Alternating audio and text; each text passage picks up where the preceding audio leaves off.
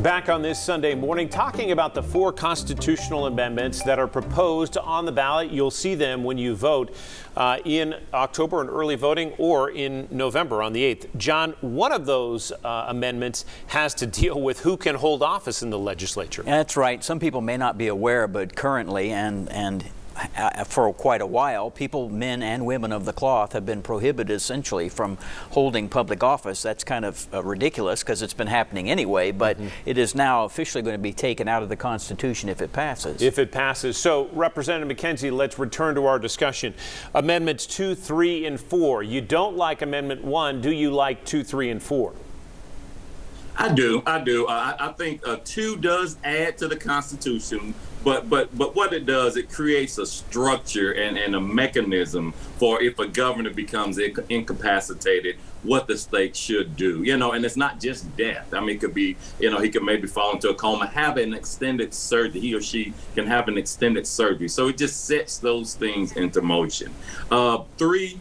It's a shame that it hadn't happened before now. The word slavery has no place in the Constitution. It never did. Kind of like Amendment 1, we shouldn't be adding things in the Constitution that may make sense 100 years or 300 years ago, but makes no sense today. And then 4, as you said, it's been ruled unconstitutional. There's several men and women of the cloth that have served in the legislature that serve now. So it's just really a cleanup. Like, the bottom line is, let's keep the Constitution of the state of Tennessee a sound document, a concise document, and not adding all these extras. Susan, give us some perspective on just how often we see proposals like this. As Senator Massey articulated and Representative McKenzie backed up, this is something that takes a lot to get. It has to go through several layers in order to even get in front of voters. How often do we see something like this in Tennessee? Well,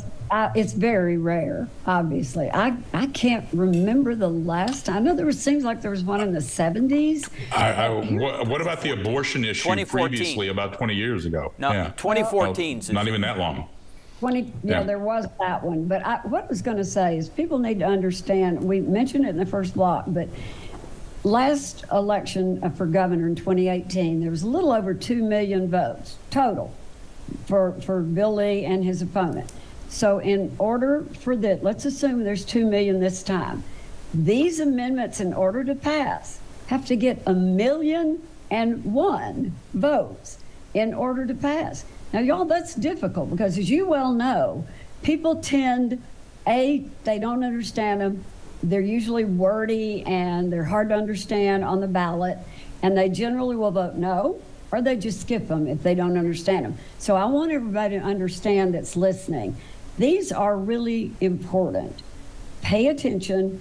I would like you to vote yes on all 4, but it's important that you vote on them. Don't skip them. John North, you were mentioning 2014, some perspective. Yeah, so that was a huge one, and especially right now today, as we look back, that was an enormous vote, what happened then. It was to essentially throw out the constitutional right in the Tennessee Constitution to access to an abortion, and we didn't really see it then, but we can see today. That was the start of a series of steps that has led to Tennessee to have its now prevailing law, the so-called trigger law, which is now in place. Representative McKenzie, to Susan's point, anything you'd leave the voters who are watching now who want to know more about what they're going to vote for?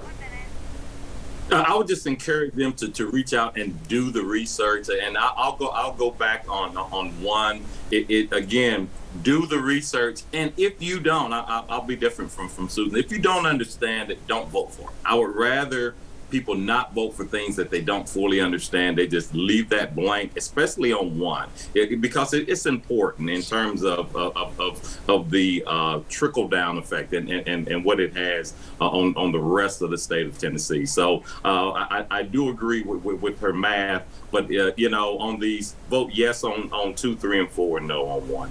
Representative McKenzie, we always appreciate having you on the broadcast. Thank you for the time this morning. Don and Susan, thank you for spending your Sunday with with us. And as always, we appreciate our viewers. If you missed an Inside Tennessee, lots of candidates coming on because early voting starts in the middle of this month, and then Election Day is November 8th. So to all of you, have a great rest of your weekend. Thank you for watching, and always check the Inside Tennessee page for more background.